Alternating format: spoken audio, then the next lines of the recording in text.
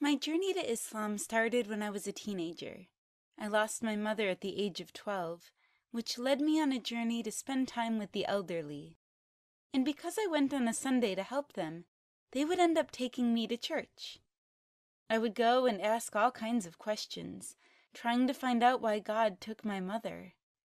Well, quite naturally, when people saw a 13 or 14-year-old child ask such in-depth questions, they thought I had knowledge. I went from the Sunday school room asking questions to the pulpit, delivering lectures or preaching, as they say, in a Pentecostal church for a year. I only narrated stories that I liked, but one day when I was up there on that particular pulpit, God took the words, "In the name of Jesus," out of my mouth. I could not utter those words. I didn't know what was happening to me. I tried as hard as I could to say those words, but they would not come out. And so, when I finished the lecture that day, I went to the elders of the church and told them about it. I had to even write it for them. And so they prayed for me for 30 days, and I still could not see it. Nothing changed.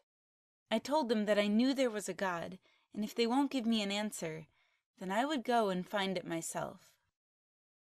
I then went on a search to the Church of Christ and found Reverend Williams. He taught me the beginning of creation all the way up to the birth of Jesus. He gave me that background knowledge I needed in order to accept Islam whenever it came into my life. One day, while at work, I was debating a Muslim coworker and asked him to let me see his book, the Quran. On a Friday, he showed me how to do wudu and made me promise to do it before I read the Quran and then give my review. I took the Quran and was just ready to go home, and lo and behold, I have my first test with that book.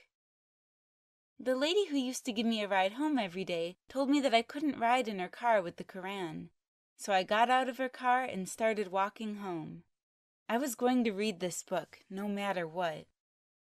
I didn't know it at the time, but I was being tested. I made the ablution and then began to compare. I got the Bible and the Quran and put them on the bed and thought that I would read the first few verses of each book side by side. I then came to the part where it says, "O you who believe, in this book there is truth. There is no doubt for those who believe." And I'm thinking, oh, no doubt for those who believe? Soon after, I passed out and went completely into deep sleep. I don't know what had hit me. Like a drug came over me. I woke up that morning at 2:30 a.m. with the worst nightmare ever. I was so frightened. I thought somebody had put something in my food or drink, so I went and dialed 911. I told the operator to send someone as I was hallucinating. The person on the phone asked me what happened. I explained to him that my friend gave me a book, his Quran, and I had my Bible, and I was comparing them and fell asleep. Then the operator says that it's going to be okay. That's just God's way of purifying you. He's taking all those bad concepts out of your head, and you are going to be Muslim. He said that all I have to do is say the Shahada, and not just believe that there is one God, but also accept that Muhammad is the messenger of God. I told him that I could accept whatever God sends, because I'm that kind of person. I'll be Muslim right now if that's what God wants me to do. And I took the Shahada and repeated after the operator. He helped me say it, and said that now you are Muslim. He explained how that's all it takes, and all I had to do now was believe that, and practice reading the Quran, and follow the laws of God and be a good person. After that, he asked, "How did you get my number?" "I'm Imam Rashid at the Sunrise Mosque." It was a miracle. I was sure that I had dialed 911, but for some bizarre reason, it connected to the Imam at the masjid. This is how Allah brought me to the religion of Islam.